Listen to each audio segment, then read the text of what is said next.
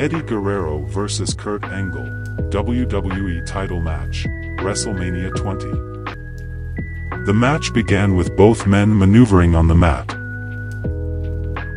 Guerrero then performed a DDT and Frog Splash on Angle that would result in a pin attempt. Angle then recovered and applied an ankle lock. But Guerrero escaped the hold by rolling through it and throwing Angle out of the ring. As Angle was outside, Guerrero loosened his own boot.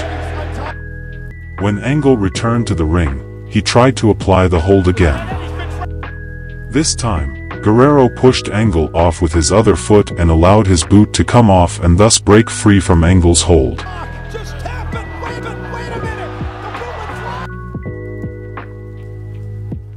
With Angle confused, Guerrero pinned Angle with a roll-up with his feet on the ropes to win the match and retain the WWE Championship. That's all we have for you today. Thanks for watching.